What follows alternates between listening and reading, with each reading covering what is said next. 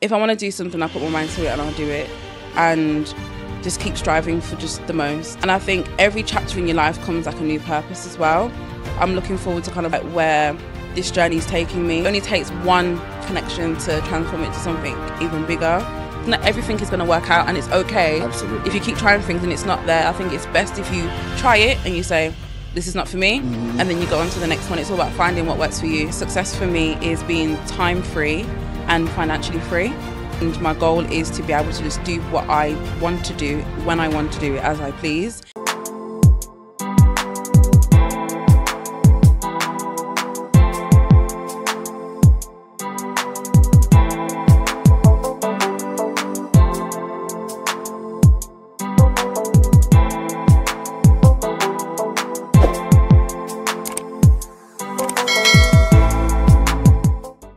Hello and welcome to another episode of the Need to Succeed podcast, where we have incredible conversations with phenomenal entrepreneurs just to understand what is their need to succeed. Because here's the thing, two people can go through the exact same situation. One person decides because of that situation, they can no longer achieve the things that they've always wanted to achieve. And the other person decides because of the exact same situation that they absolutely have to achieve all of their dreams. Same situation, different outcomes. What is the mindset of the successful entrepreneur? That is exactly what we look to uncover on this podcast. And today, we have an absolutely incredible guest. She is the CEO and founder of Let's Talk Property. We have got Hailee from Let's Talk Property. What's going on? Thank you for having me on. I really appreciate you. So thank you. I'm buzzing. I'm glad. I'm excited. I'm glad to have this. The timing has been a little bit mad from our side, yeah. It's okay. But you've been very gracious, very patient, and I appreciate that. Thank you very much. No problem at all. Okay. It's all okay. Okay, good. So let's get into this. I'm buzzing for this, right? I keep keeping this a secret from you. I don't know why. When I first started this, I had to tell everyone, hey, listen, we've got this, but for the last few months, I just haven't, and then I have to explain it on the pod, but I will explain. Okay. Everything is just free flow. Yeah. Just a little secret. Mm-hmm. Yeah. No, I'm joking. It's not. I'm trying to give it some dramatic pause here, but it's nothing serious. So we've got two set questions. That's it. Okay. Everything else is free flow. So it's the first one and the last one. Okay. That's it. Are you ready? Hit me. Let's get into this. Okay. Here comes the first question. What does success actually mean to you? I would definitely say success for me is being time-free and financially free. So my biggest thing right now is I'm very time poor. And my goal is to be able to just do what I want to do when I want to do it, as I please, and to not have any financial limitations to do what I want to do when I want to do it. So that's when I feel like I'll have real success. Amazing. I love that. It's crazy because those two things are inextricably linked. Yeah. Make more money. And then, listen, some people decide to just keep making more, just keep making more, just keep making more. And I get that as well because I'm super driven like that. I'm not going to lie. But at the same time, you know, the ability, you know, the reason why I got into entrepreneurship in the first place is I want to spend time with family. I want to have the freedom. I want to have autonomy to be able to make decisions. Say, okay, you know what? Yes, I love working. Yes, I want to give everything to my business. But you know what? I want to go see my daughter play football. Yeah. I want to go see my daughter do a play at school.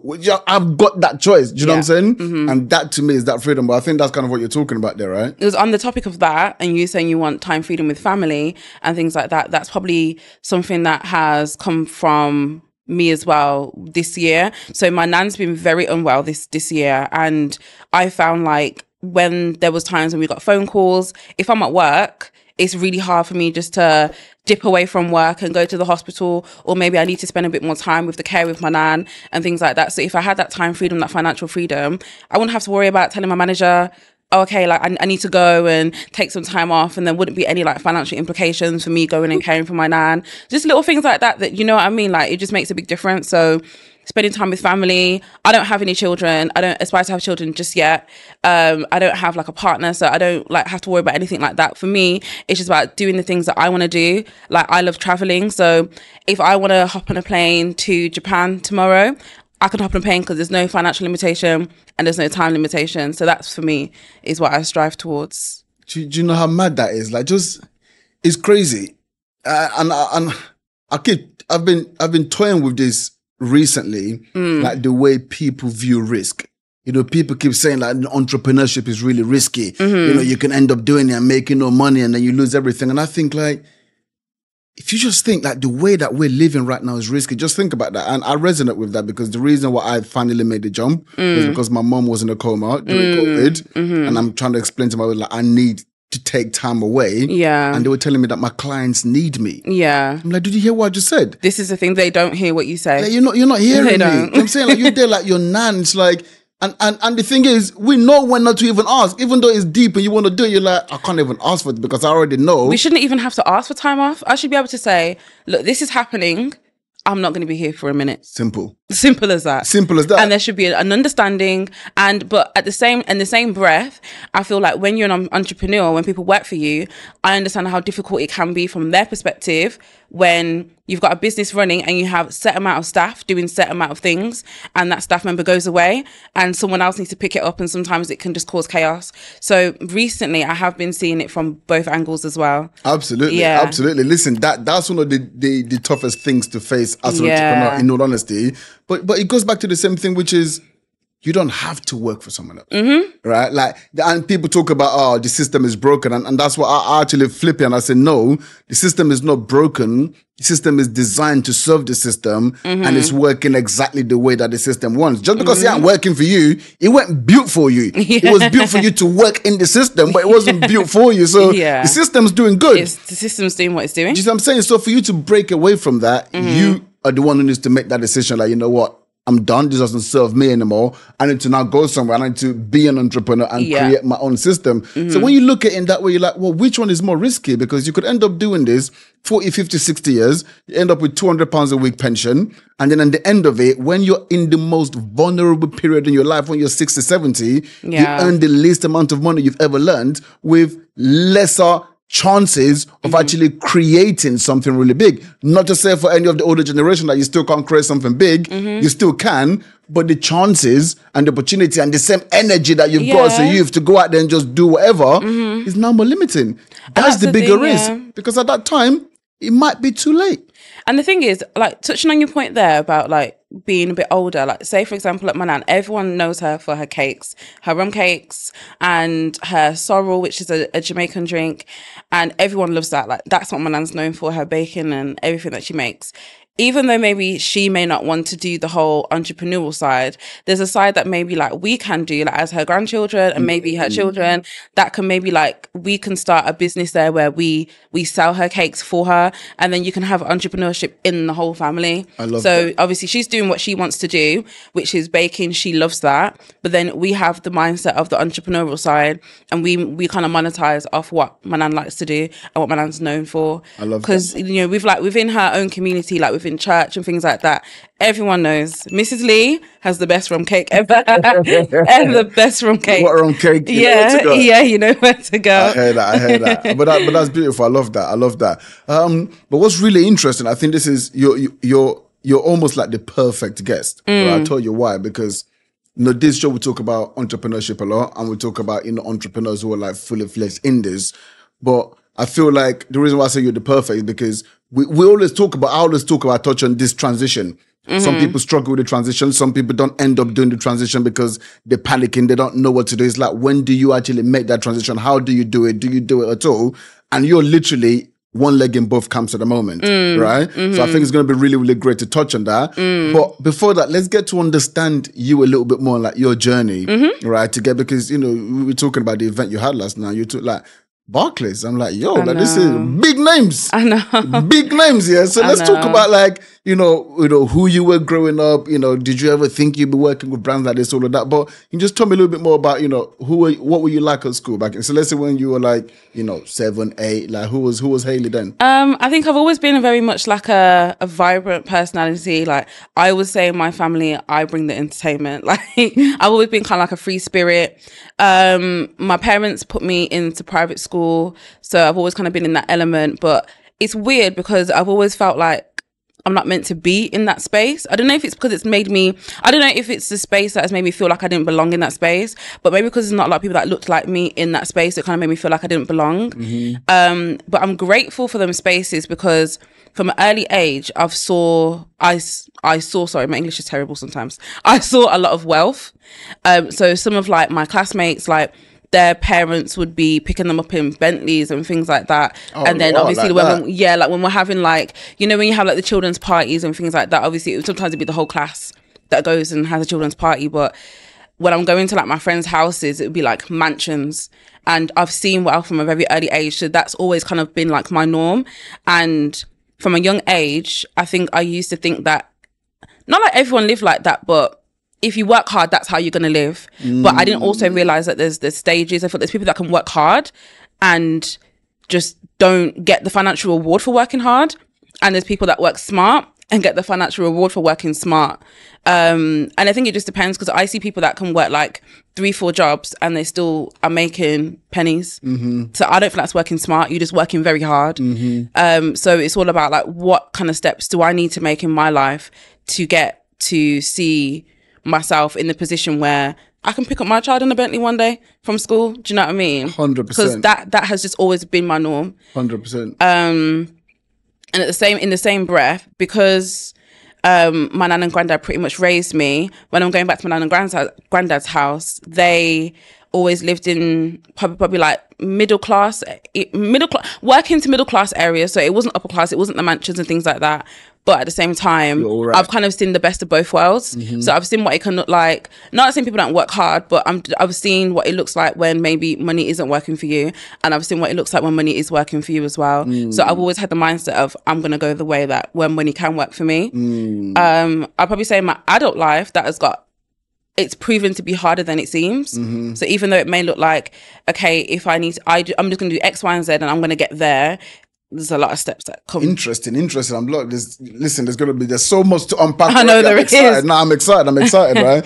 Because so on the way down here, I don't know how many times now, this is probably 7th, 8th. You know, I've read the hardback probably about 4 or 5 times. And I've now listened to this audiobook about maybe 5, 6, 7 times, which is Think and Grow Rich, right? That book transformed, you know, the way that I think in general about wealth, about what's actually possible. And it's pretty much kind of what you've said there, which is what you're surrounded by. You become, Tony Robbins says, you become what you think about. Right? And if you're surrounded by all of this wealth, you're going to your friend's house, they've got all of these mansions, the conversations you hear and their parents talk about, and this becomes the norm to you, it's almost an inevitability because you know that it's possible.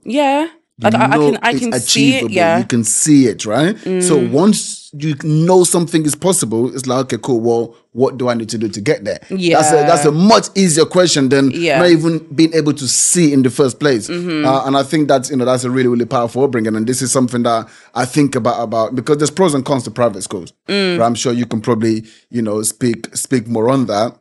When I'm thinking about my daughter, there's, a strong part of me that wants to ensure she goes to private school just for the network and just kind of seeing, the people around her. It's powerful. I can definitely see that. There's another part when I'm like, do I want her to be in that environment? Because like you said, there's this element of, are you actually from here? Do you know what I'm saying? And then, there's almost like this, 2-step system in terms of the way you're being treated. Like, do you need to go? It's a really, really difficult thing that I'm processing in my mind. But there is that element of, you can see it, you can believe it, the quality of the conversations you're having, the people who are around you can just take you to a whole, 100%. whole different level.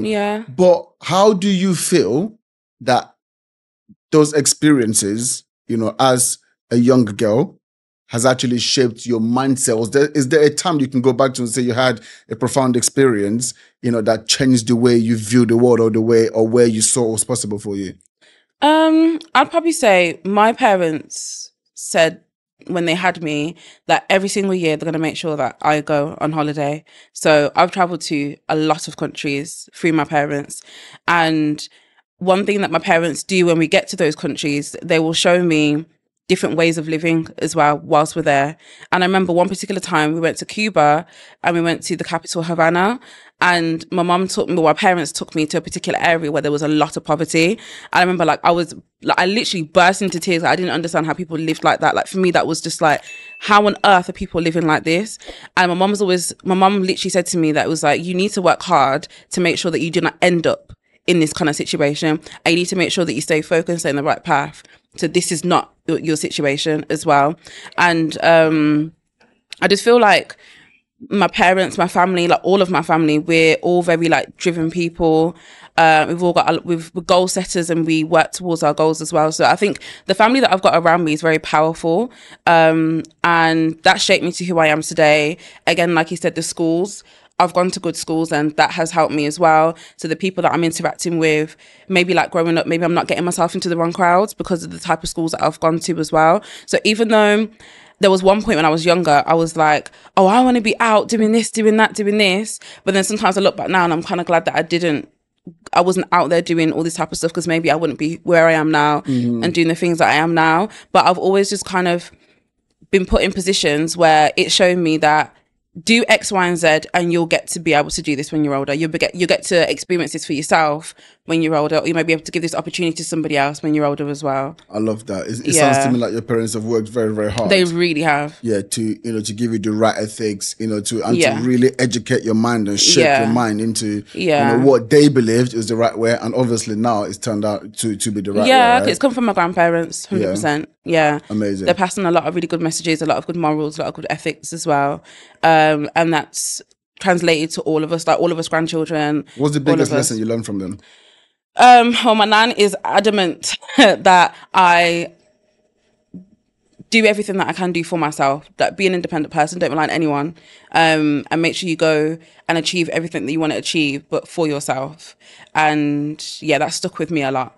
So, but at the same time, in the same breath, I do think that I probably need to challenge that a little bit, because I do now in 2023, I've realized there's a lot of power in unity and joining ventures with people. So I think before I used to probably work hard in the sense of trying to do everything for myself and not trying to utilize help from other sources. But now I'm understanding that collaborating and people working hard together can cause something even greater than what I possibly could have done by myself.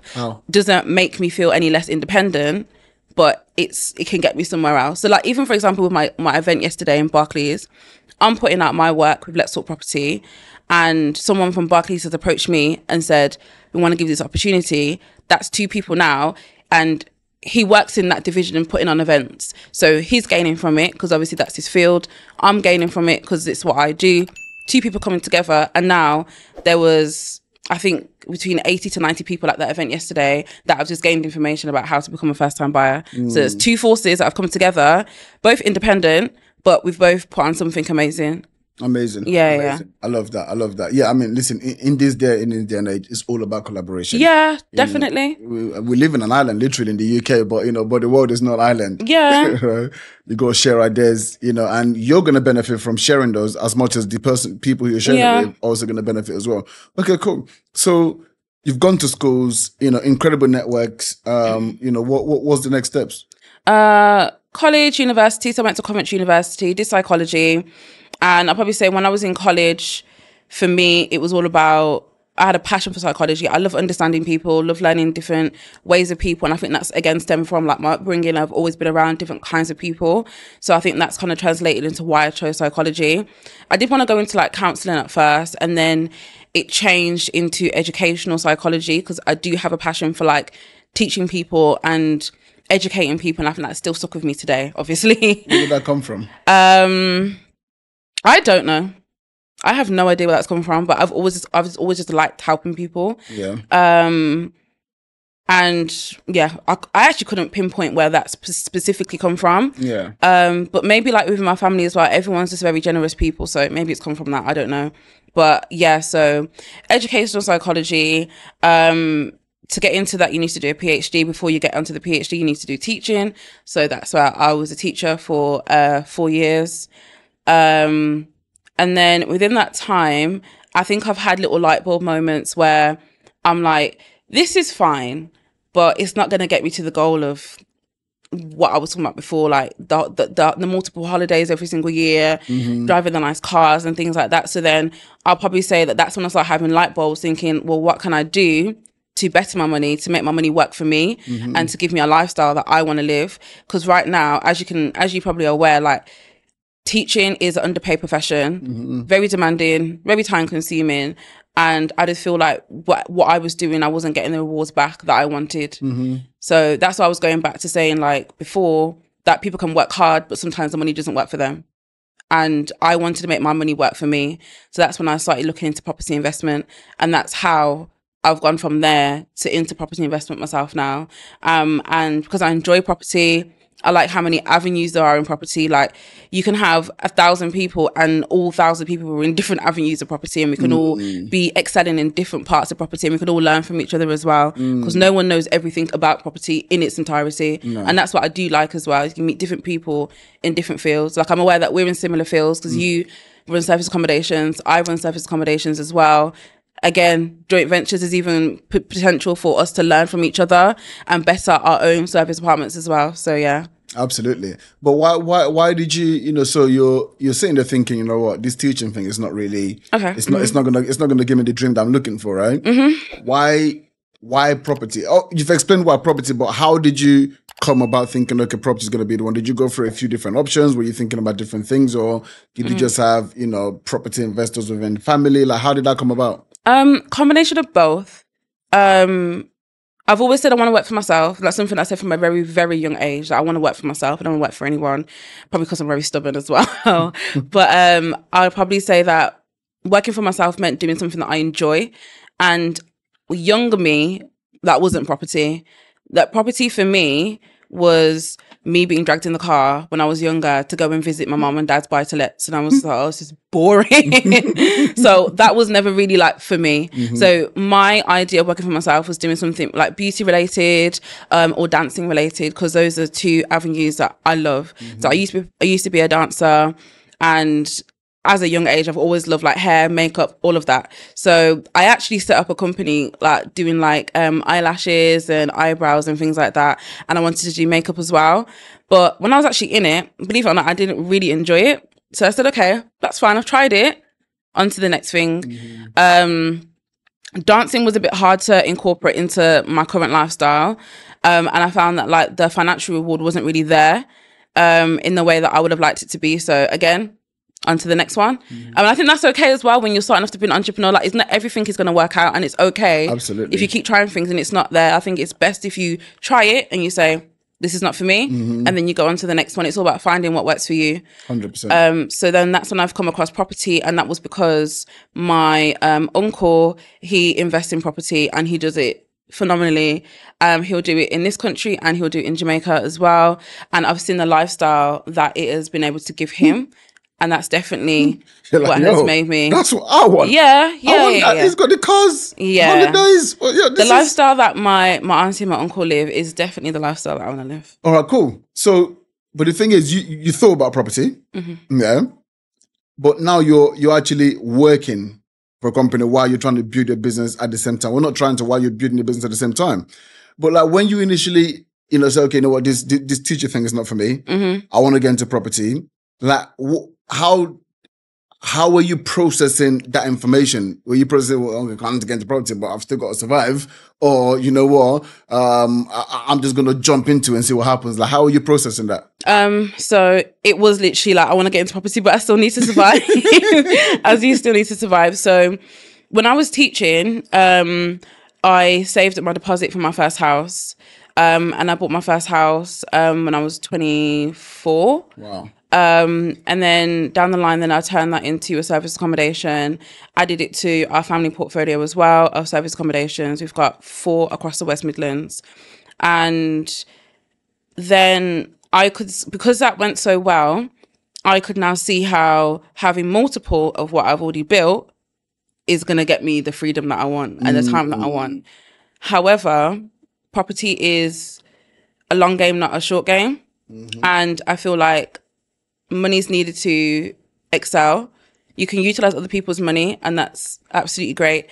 And there's certain things that I envision for myself where I feel like I want to learn certain things and I want to utilize certain tools around me to be able to say, this is now my goal, and for me to be full-time in property. And that's kind of like where I'm at right now. So I'm utilizing the workspace that I'm in right now to learn, digest everything, and then put it into all of our family businesses that we've got right now and just expand them to a different level. So was that like a conscious decision? Because like again, it's the Napoleon Hill thing. You know when you set an intention, you set a goal. That's what I for me personally, that's what the law of attraction is. The law of attraction is you set a goal, and then you do everything towards the attainment and the achievement of that goal. And because the goal is so vivid in your mind and you're working towards it every single day, all the things that you need to actually accomplish that goal, to achieve that goal, starts to come to you. Starts to become attracted to you, right? And that's, to me, is what law of attraction actually works. So because the reason I say that is because you said, okay, I want to get into property, but I've got to eat.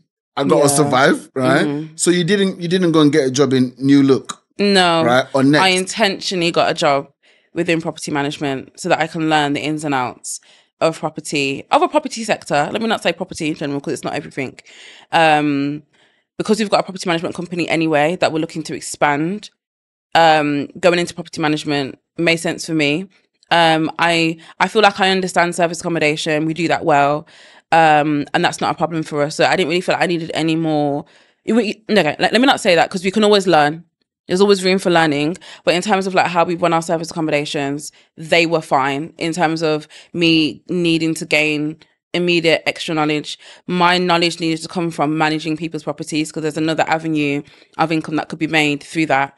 And I know that we had this conversation off the podcast, but in the family portfolio right now, we manage 2 blocks. So one is 75 units and one's 10 units. So we're looking to expand that even further. But for us to expand, everyone needs to have their hands in. But from my point of view, and tell me if you disagree with this as well, but from my point of view, I want to learn from people that are managing thousands, like multiple thousands, and see what they're doing. Because if we're doing under 100 and the things that we could be learning on top of that, why would I not learn? 100%. Yeah. 100%. While stacking money on the side to put forward to more things that we can do as well.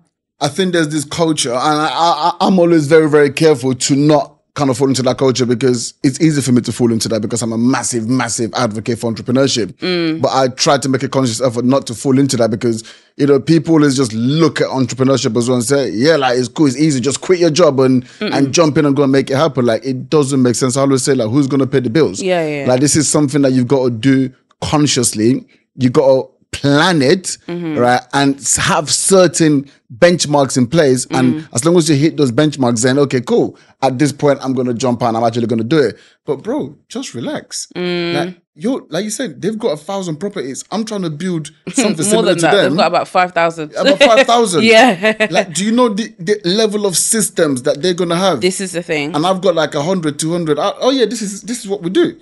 Of course, but you do that. And then when you get to 1,000, where normally, now you're like, crap, what do I do? Exactly. You already got those systems. You already know exactly how it works. So and you're learning that not for free. You're getting paid. I'm seeing what I'm doing right now as like an apprenticeship. That's the mindset that I've got right now. It's not an apprenticeship, but it's a job. But I'm seeing it You're getting as full-time money for it. But I'm seeing it as an apprenticeship because I'm learning and I'm getting paid while still building. Yeah. Very, very powerful. What would you say to those people then who, they maybe they're just like, I just want to quit. I just want to do something. I just want to go. Like, it's time for me to bounce because you've, like you said, you've got a portfolio of, 85 plus units, management. You've got, service accommodation portfolio as well. If you actually said, okay, you know what, let me just go and jump in that full time and focus on building that, you could do that, right? First of all, why are you not making that? I know you've kind of touched on it, but why are you not making that decision now? And also, what would you say to people who are like hastily wanting to just jump in? So one of the main reasons why I'm not full-time in it just yet is because, like I said, it is a family business and when profits need to be shared. So I think people just hear numbers and just assume that they've just made their own profit up in their head. But everyone has a figure that they feel like is comfortable for them to live off. And if that is not a reality for us right now, then it's not a reality for us right now as well.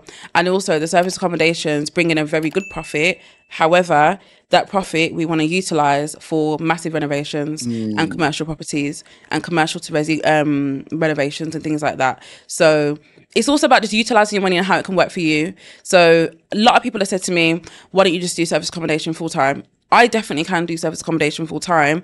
However, I know where I want that profit to take me further. So if I just need to stack that a little bit more and then build the empire that we need to build, I'll do that. It's not going to be forever. You know what I mean? Every entrepreneur's got their own journey. Every entrepreneur's got their own time scale.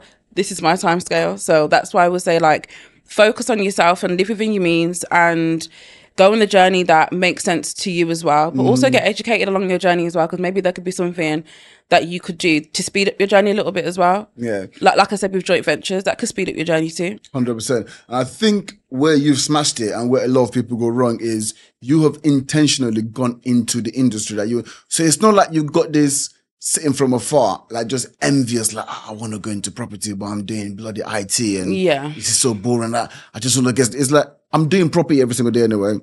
And every single day you feel like you're learning. You're like, oh wow, okay, this is gonna be great. When I can tell my mom this so we can put that into our business. I can say this, we can put that into our business. And literally when we get to this level, so we can use this. So it's like this is not actually boring for you. You're not seeing yourself there as like, I'm enslaved to this. You're saying, okay, like you said, this is an apprenticeship. I'm learning the law. And naturally, next week, next month, next year, 2 years' time, we're going to absolutely crush our business by the time we get there, because we've already got the got that foundation, knowledge. the skill. Yeah. And we've got the means to take it further. And I feel like you've got to have that own determination, and it comes down to like your own personal why as well. I feel like entrepreneurship is very much on like, I think a lot of people get into it because they have like a specific why. And I feel like that's something that I've been lacking recently, like a why, like why do I want to do this? Because, you know, some people, like, for example, you mentioned that you've got a daughter.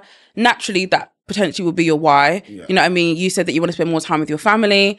That's your why. Yeah. Again, if you reverse that back to myself, I don't have children. I don't have a partner. And it's not saying that it's not going to come right now, but it's not something that I would like at this present moment in my life. So again, that's not a why for myself. Yeah. Some people, their why is maybe taking their family out of a certain environment that they're in and put them in a better environment. Maybe it can be like buying their mom or dad a house. Yeah. My parents are mortgage free, they're fine. Yeah. Like my grandparents are fine. My family are fine. Do you feel like though that you're suffering from these traditional template social media definition of what's your why, or not so much definition of what the why should be? Because to me, from speaking to you, it seems pretty clear to me what your why is. Freedom, time freedom. I love traveling. My parents have always shown me, the beauty in traveling. I've done a lot of traveling. I want to do that. I want to have autonomy. I want to have freedom. I don't want to, want to go somewhere and then someone's telling me that I can't do that. Yeah. That's a massive why. It is a why, but I feel like some whys give you a bit more of a kick. Do you know what I mean? You got some whys that are like, I want to achieve that, like the time freedom. I want to achieve that, but sometimes it doesn't give me that kick up the bum that I need. You know what I mean? Whereas, for example, like with your daughter, you see your daughter every single day. You see that why. I hear that. Do you know what I mean? I hear that. But when I'm like, I'm still able to go on holiday. It's just that maybe I'm not able to go as often as I would like, or maybe for as long as I'd like for. But I'm still going on the holiday. So sometimes it's not the biggest kick up the bum. So sometimes I feel like I need maybe a bit more of a driving factor to get me there. So that's why at the moment I'm trying to get that driving factor back. You're not having big boy holidays. You're having little mini holidays. I'm actually not. That's the worst thing. What are your holidays? Lit? Yeah. Okay, that's tough then. So you need to find something else. Because I'm saying, like, depends, like, because obviously you can go on holiday, but it's like the way to go on holiday. You see what I'm saying? Like, this is the thing, another level, you step it up, the type of restaurants you're going to, you're getting picked up from your house, you're getting driven, you're going through, you're not queuing at the airport. You see what I'm saying? Like, you're getting taken on. So like, so you can level it up, and then you start looking at, that's going to cost, but I want to experience that. But that's the thing, that's come from, like I said, my parents taking me on holiday a lot. Yeah. So because I've gone on holiday at least twice a year, every single year of my life. Yeah.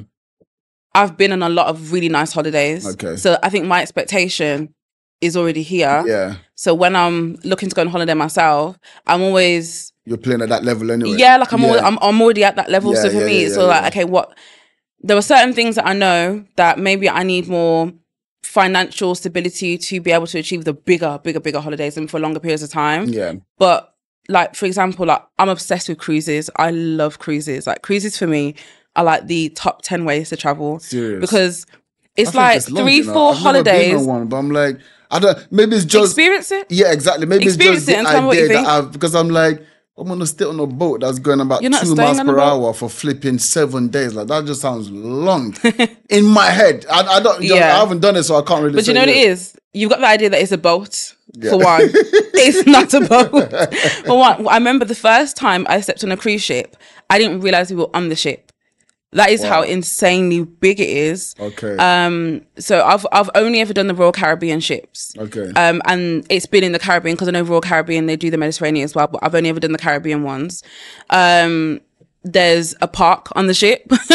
There's birds on the ship. There's ships with roller coasters. There's ships with, do you know, like them like 360 pods where it takes you up and then it takes you like around the ship. Like there's no way on how people can tell me that they've been on a cruise ship and been bored. And when you've got kids, the ship is very accommodating to kids. So if you don't want to see your child for the week, you haven't got to see your child for the week. Because the Royal Caribbean, the way they do it is they have a very good service where they'll pick up your child from your room in the morning, take them to the play centre, whatever, have all these activities lined out, feed them at the buffet, evening activities, and then at the end of the day, return your kid to your room. Oh no! So if you don't want to see your child, you don't have to see your child. Problem. Cruises. We're going to cruise next year. Well, this is the thing. Like, I remember I was talking to someone that I know in the property industry, and he'd never been on a cruise before, and I was telling him all the things. And when I saw him went on it, he said he had the best time of his life. And I just think it's something that everyone needs to experience because you get to travel to so many different countries all at once. If you don't want to get off the ship, you don't need to. There's activities for every. I know obviously it's hard to say everyone, but I do feel like there's activities for every single person. I like the Royal Caribbean ones because of the fact that there's lots of Americans on there. And I feel like Americans bring a different kind of vibe. They bring a different energy. So they have the sail away party. And as soon as that ship leaves the deck, the music's blasting, everyone's dancing. Like, it's just such a good time. It's a good energy. It's a good environment. Okay. The staff are very accommodating. A very kind of like luxury kind of like environment as well. So I just love a ship. So when you go on one, let me know. Okay, I would. Let me see if you can take back what you said. I would. I'm like, yo, Hailee. Let me know if you take back what you said. Okay, cool. So I saw you coming from this. So yeah, maybe you need to re-strategize and figure out, you know, a strong, deep enough why, because you seem to be enjoying all of that. Okay, cool. So let's talk about this then. Because at the moment, you have got plans to transition. Yeah. And there's going to be a lot of people who are, you know, they're working, they want to go into entrepreneurship and they're just thinking like, how do I do this? Right. When do I make the move? So like, what are your plans to finally take the plunge? Have you given yourself a timeline? What are the steps to actually make that happen? Yeah. So giving myself a timeline, giving myself daily things to do to achieve that timeline, because there's absolutely no point in giving yourself a timeline and you don't do things towards it. Yeah. So you need to, I'm choosing to make certain steps, get certain education so that when I do something, I do it correctly, surround myself with the right people. Can you give us some of those steps? So if someone's just watching this and they're thinking about, okay, cool, what steps should I take? What are the steps that you kind of said, okay, well, if I hit all of these, then by this timeline I'm giving myself, then I'm going to take the plunge. Okay, so one of my steps was to get better educated. So networking with people that are doing what I want to do and they're doing it successfully, and I can see the success and I can see what it's caused, not caused them. I can see the result of their success, learning from them, speaking to people that are going to get me to my goal. So speaking to mortgage advisors, learning from them, understanding different ways of financing property. And that's something that I've been actively doing at the moment. Also, you're not going to acquire the property if you don't go out there and look for them. So obviously making a goal of how many property viewings I'm going on every single week, how often I'm looking at properties as well. Because again, the more you look, the closer you will be to find that property that you want. Networking, I'm an advocate for networking. And I would say that I have a very strong circle of people around me and a very lot of talented people around me. And that's just coming from all different angles of property that we're in. So just building up good relationships with people, because you never know when you're going to need someone's help, and vice versa as well. So I'd say actively going to networking events. I go to a lot of networking events, and I'll probably say I'm not very good at networking on social media. That is probably my downfall. I'm better at networking in person. Yeah. But everyone has their strengths and weaknesses, so it's up to yourself. It is a different skill. I don't really it's weird because people think I'm on social media all the time because I put a lot of content. Yeah, same with me. Yeah, like sitting there, I'm not really on it like that. I prefer face-to-face interactions. It's much more personal, but you get to build stronger relationships a lot quicker as well. So it makes more sense. Yeah. So how did you get connected? Because, you know, it's a big name, flagship name. How did you get into that space where you're now showing and teaching people about, you know, first-time buyers, process they got to get to, all of those steps? How did all that come about? And what gave you the passion to actually want to share that? A lot of people ask me that question, actually. Why do you share it the way that you share it? And what makes you want to share it? Because you could just have bought your house and then gone about your business. But I'd probably say that I was inspired by a guy called Jason Bentley Morrison. I met him at a property networking event. When I went to the property event, I think I was like 22. He was like 24, I think, at the time.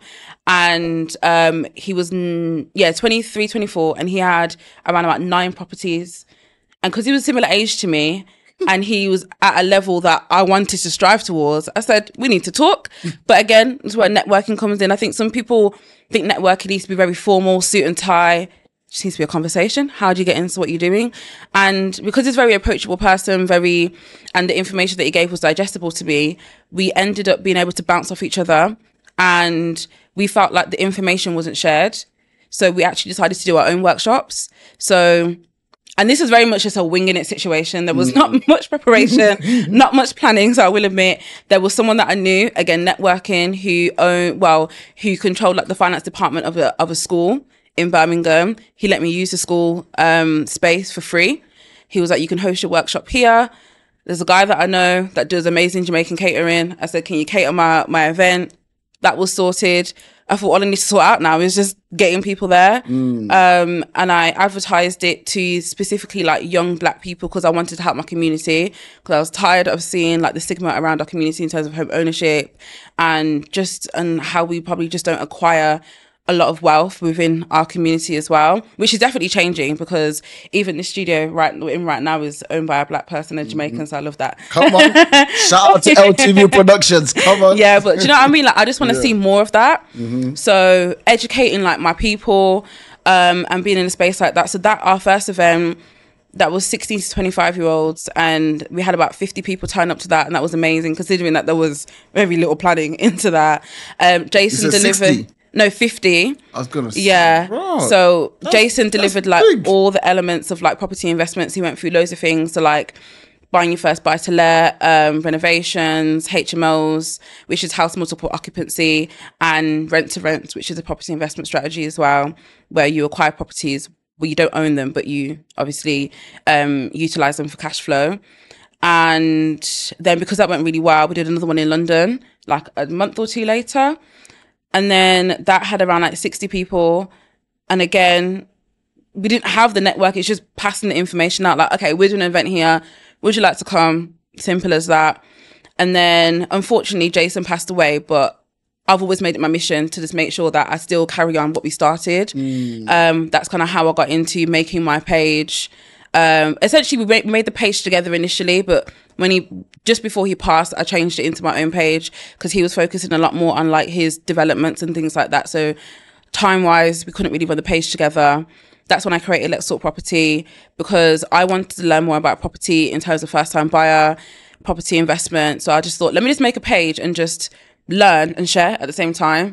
And then with me learning and sharing, I've acquired so much knowledge. I've networked with so many people, and I feel like I've got a lot of information to share with people about how to buy your first house. So when I bought my first house, I documented kind of like my journey into buying it, to renovating it, and then kind of transitioning into a service accommodation and things like that. That's where the collaboration with Barclays came, because obviously just my content has just been put out there on like Instagram and TikTok. That's how I got approached. And yeah, so we sold out an event in Barclays Chancery Lane branch yesterday. Wow. So that was a really big kind of like I don't think it's really sunk in yet. That's massive. But it's a proud moment for me right now. Yeah. I know Jason would have been proud of me as well, because with all the stuff that we started out and stuff like that, to see how it's gone from just doing it in like a school to now doing it in Barclays is really big. I was gonna ask about that. How did that make you feel when you heard that news? Which news? That he passed away, yeah. Very hard to process, because in my mind, he was probably one of the most influential people in my life, away from my family, that always gave me the time of day, always wanted to see me win, and had the same passion for sharing information that I did. So knowing that that person is no longer here, is more like, what can I do to still continue that? So no matter what I do, I will always talk about Jason, because I feel like he's left a legacy anyway. And certain things that he did, like, for example, before he passed, like, he bought his mum a house. He had X amount of properties, ridiculous amount of properties. He was doing developments, and all before the age of 25. It's just crazy to me. Wow. Yeah. That's amazing. Yeah. So knowing like where he could be now, is just beyond. Any kids? Yeah. Did he have any kids? Yeah. No, he didn't. No, not that I knew of. you never know with men. You never know. But it's obviously great to, like you said, legacy-wise, it's great that he was able to actually do that for his mom. Hopefully that kind of put her in a really good and comfortable place. Yeah. Before he made sure that she never had to work again. Yeah. Before he passed. Like, tomorrow's promised to nobody. Yeah. Nobody. Mm-hmm. Like, it's crazy, right? Yeah. 24, like 25, that's insane, isn't it? Yeah. So it's just all about like just making sure that every day counts. Mm-hmm. And the crime rates in Birmingham are really bad. And it's crazy because our first ever event, I had a guy come down and speak at our event for the young black landlords about knife crime in Birmingham and how rife it is, and how it's just killing loads of our young black people in our community. And I remember Jason was like, we don't need that at the event, man. We leave it about property and don't focus on the negatives. And unfortunately, Jason died through knife crime. And it's like, for me, it's very ironic. It's a very ironic situation. But it's like, it can happen to anyone, unfortunately. Sometimes it's just wrong place, wrong time. Yeah. So it's all about just making sure that every single day counts, working towards your goals, and just not giving up at 100%. all. Yeah. 100%. Wow. That's amazing, because this is really, it's like a whole new chapter. Yeah, it is. For you, right? Because you've got, you got big brand, it's kind of backing your message now, which means you're really able to pump out this message to a wider, bigger audience. Yeah. It's obviously going to be absolutely incredible. Like, this actually kind of lines in nicely with like the final question of the podcast, right? Which is, with everything that you've done so far. I mean, you're still young, right? With everything that you've actually, achieved, that you've done so far, like, what remains like your need to succeed? Knowing that like nothing is impossible in my eyes. If I want to do something, I put my mind to it and I'll do it, and just keep striving for just the most. And I think every chapter in your life comes like a new purpose as well. So I'm looking forward to kind of like where this journey is taking me, because that's how I said, it only takes one kind of like connection to transform it into something even bigger. So just seeing where that can take me as well. Like, even like leaving here now, I'm going to go and check on a flat conversion from someone that is very close to me, that is doing exactly what I want to do, and I can see it working for them, and they've got that time freedom-ish, but they've got that financial freedom, and we're not far off in age. We're like 3 years apart. So if even in 3 years I can even get to the level that what they're at right now, great.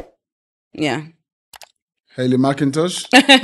You remember the last name? I remember. Thank you very much. No problem. Thank you for having me on the show as well. Pleasure. Thank you.